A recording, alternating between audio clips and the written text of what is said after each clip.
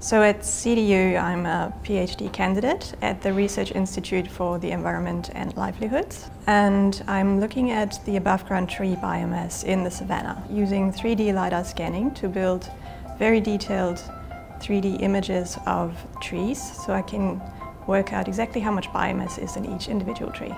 I actually did my undergrad here at CDU in environmental science, and what I liked about it is that there were a lot of very different subjects that you could study. And to my surprise, or maybe it shouldn't have been, I really liked the remote sensing aspect. And I was really intrigued by the ecology aspect as well. So when I saw this technology, I just saw the potential in it. Knowing the challenges of ecology in the top end and just seeing what this data could potentially do, I thought, yes, okay, I may actually be doing a PhD. The scanner sends out a laser beam, and based on the time it takes for the laser beam to come back, it works out exactly how far the nearest object is based on the speed of light.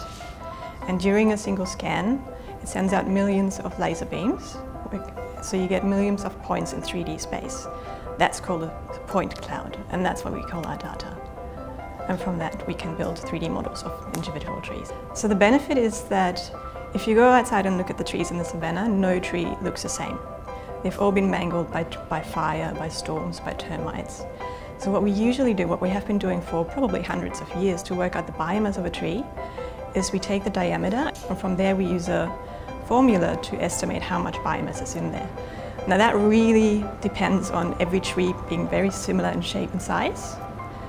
And that works if you're in a pine forest in Europe. It doesn't really work that well in the savanna. I'm really excited about finishing my PhD at CDU and hope that I can make a positive contribution to vegetation management in the savanna.